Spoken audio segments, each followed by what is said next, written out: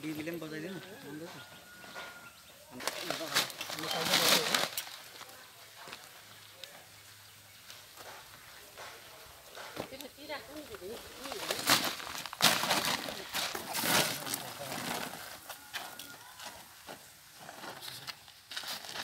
ल भित्र बोलाउनु न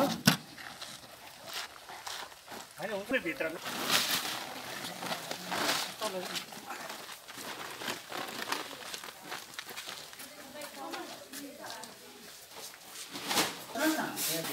फोटो खिच्छ कि अहिले फोटो खिच्नु सजिलो हुन्छ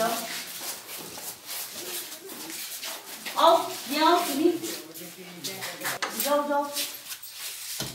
खै आऊ बोजू छिटो यता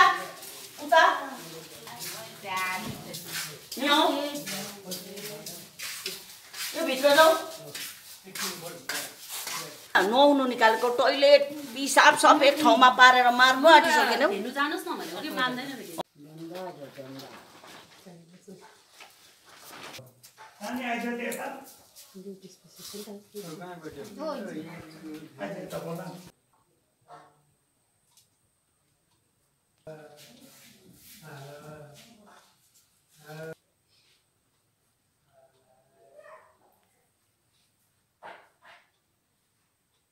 चाहिँ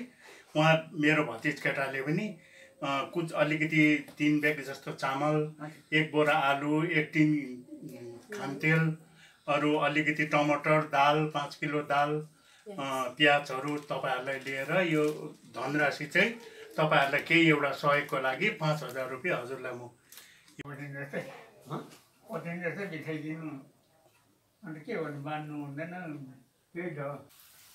यो चाहिँ खास गरी हाम्रो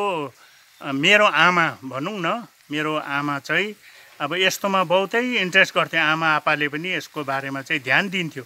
यस्तो गरिब दुखी विषय लिएर आफै हुनु त धनी त थिएन र पनि एक दोस्रालाई सहयोग गर्नुमा चाहिँ एकदमै अब धर्मपट्टि थियो त्यसले गर्दाखेरि अब नातिहरूले पनि त्यही बाटो अप्नाउँदै जाँदैछ र त्यसले गर्दा अब यो सबैले नै यस्तो गरेर जाओस् यो हुन्थ्यो यो वृद्धाश्रम यस्तो पारले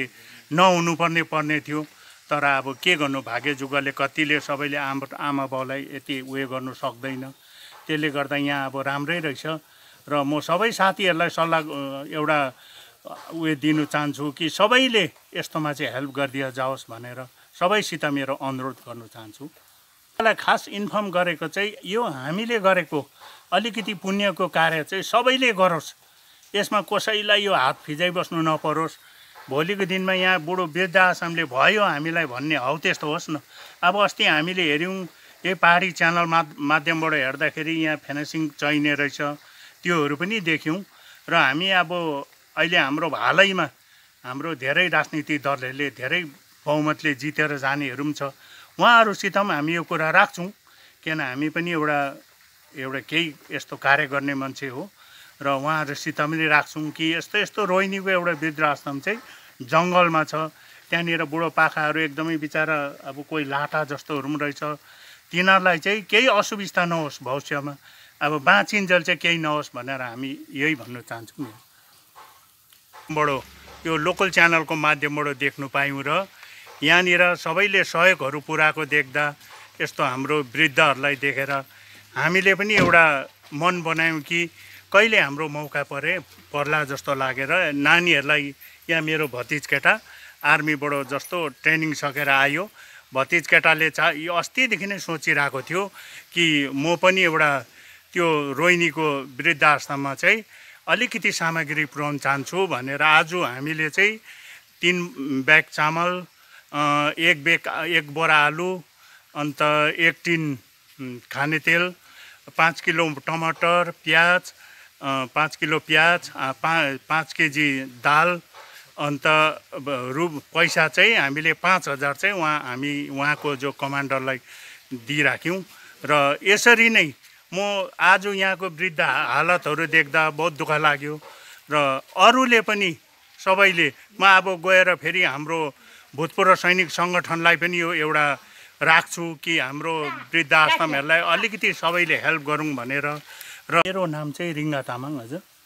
अहिले म पनि रिटायर आर्मी नै हो चाहिँ हाम्रो यो रोहिणी वृद्ध आश्रममा चाहिँ हाम्रो जम्मा 20 जना थियो। अहिले 6 महिना भयो एकजना सिंहमारीको बोजू खसेको र अन्त 19 जना छ। र आज जुन हाम्रो मेन कमानबाट आउनुभएको यो दाजुभाइ दिदीबहिनीहरू, यो छोराहरू, उहाँहरूलाई धन्यवाद छ। यत्रो टाढोबाट आउनुभयो र विशेष अब उहाँहरूले जुन प्रकारले अब रासिन पानी सौदापातहरू धेरै मात्रामा यहाँ हर कुरोमा रोटेसन चल्ने कुरोहरू ल्याइदिनु भयो। अनि उहाँहरूले आर्थिक सहयोगको रूपमा एउटा जुन प्रकारले उहाँहरूले हामीलाई 5,000 दिनुभयो, त्यसको लागि उहाँहरूलाई आशीर्वाद लागेर जाओस् यो बाबा आमाको। अनि यसरी नै समय पायो भने फेरि पनि आओस्।